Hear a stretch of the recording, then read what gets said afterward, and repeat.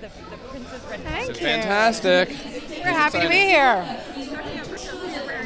Store Tubika. Xenia. I'm feeling fantastic. My wife and I, the last 3 days that we've been here, have been trying to figure out who we're pretending to be. Because this bears no resemblance to the rest of my life. You're going to have to take on your own character. Yes, exactly. I'm somebody who exists in Monaco. And yeah. What has been such an extraordinary week? What has been the highlight for you as a takeaway?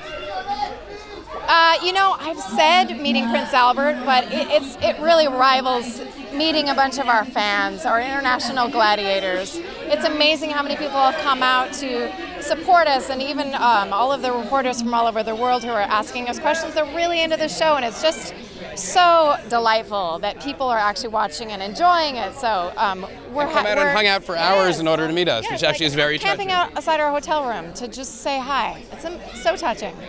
Yeah, how was it for you meeting the prince? Have you met the prince? I have not. I've not been invited to many palaces, believe it or not.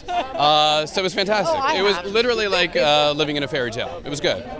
Cool. Congratulations on your wonderful show. Thank you so much. How does it feel for you? And why do you think why is Emma such a hit? Why do you think I think there are a lot of reasons, but none more important than Shonda's writing and her ability. She writes great dialogue, but she also has the ability to just feed out enough information to make you really dying to see the next episode.